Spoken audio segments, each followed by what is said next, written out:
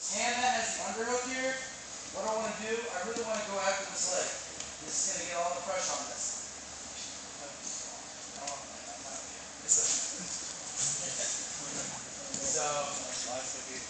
So first thing, I'm dropping this hand right here down to the leg. I drop this down, grab his leg. I really go after it too. Now he's going to start pulling this back.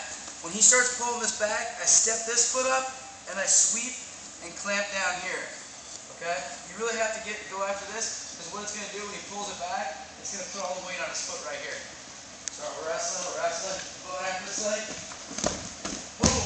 Roasted. My karma right there, man. Now, some people are like pretty good at it. They can like foot sweep you there too. So I'll pull this and he'll step back. And guys are good. That'll foot sweep right there.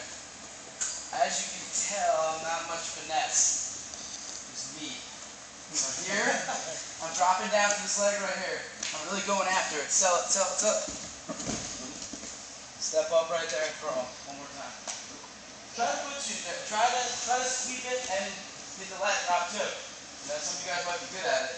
So you're coming down here. You really want to sell that? Right here. Clamp it down. Roll this way.